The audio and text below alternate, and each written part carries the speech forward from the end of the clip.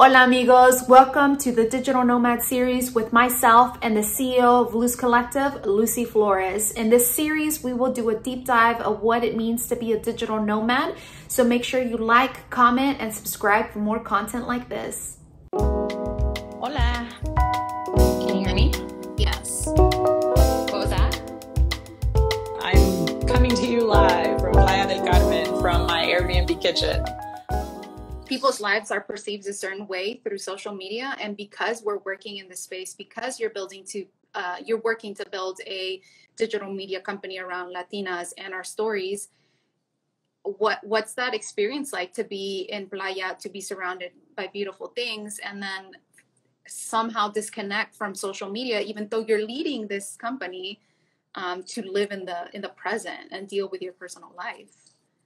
It's again, you know, it's not, I obviously I'm a half glass full person, that, you know, that's always been my approach. But in terms of where you are, you're always going to have to try to find the beauty no matter where you are. Certainly being able to travel and being able to live in different countries, and especially now during COVID, you're going to you have other opportunities, but you still have to focus on the things that you have available to you and that you could take advantage of.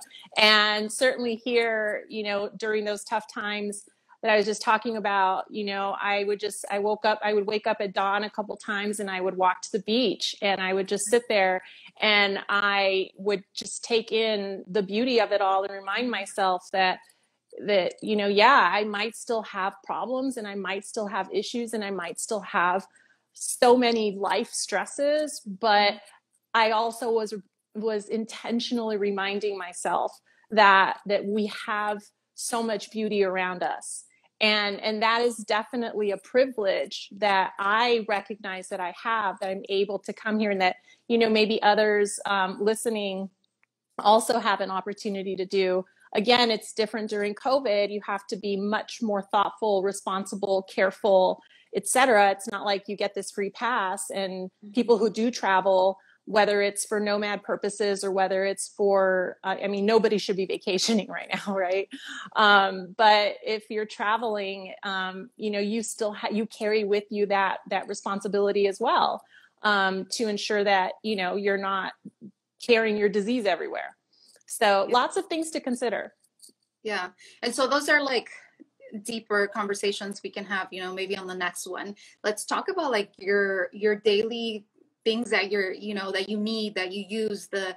In the US, I think we take for granted the fact that maybe I run out of my favorite shampoo and I can go down to CVS, shop for it, and then, you know, it's a done deal. Or I can order on Amazon if it's a special brand and I get it within, you know, the next day or whatever. What is that experience like in Mexico?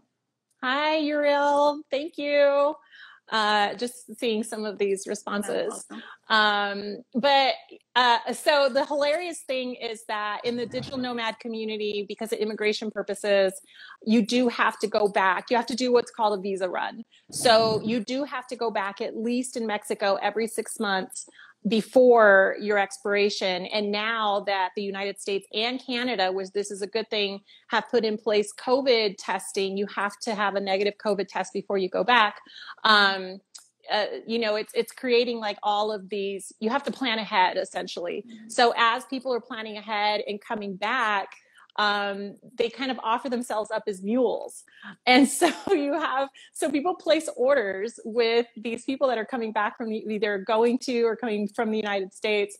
And they're loading up with things like deodorant or your shampoo or whatever, because there are a lot of things that you cannot get in Mexico. So, or whatever country you're in, or depending on what part of the country you're in, you know, you could be in a remote jungle area and not have what you need. I recently had someone bring me back a cord, charging cord for my electric toothbrush. Like, when I realized I left the cord and I started brushing my teeth one day and realized that my electric toothbrush wasn't working, I was like, oh my God, what do I do now? And then it didn't occur to me that I could just move my electric toothbrush up and down. I was like, That's so, you get so used to your luxuries, I was just like, oh my God, how am I going to brush my teeth? And I was like, oh yeah, there's, a toothbrush. You just move it.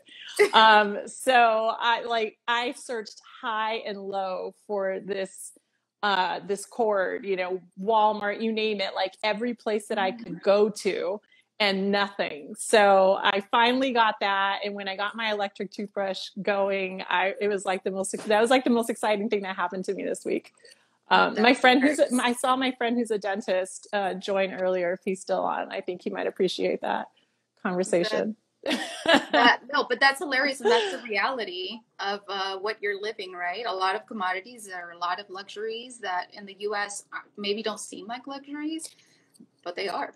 And you have to be creative about how you get it, or the alternatives that you find. It's not always bad, I ran out of conditioner a long time ago. Of course, they sell conditioner here, but I ended up finding there's so many homeopathic and natural and small businesses here that you don't find in so many places in the US. Like everything is mass produced. Everything is like this is corporate, it's global.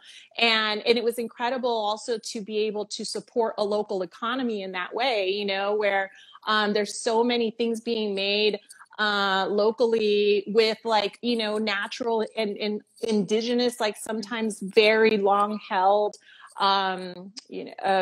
medicinal practices. You can buy those things here that you cannot find. And so it's the opposite too. There's a lot of amazing things that you can get here locally that now when I do go back to the US, or, once the pandemic is over, if I decide to move on to another country, that I'm not going to be able to find. So it goes both ways.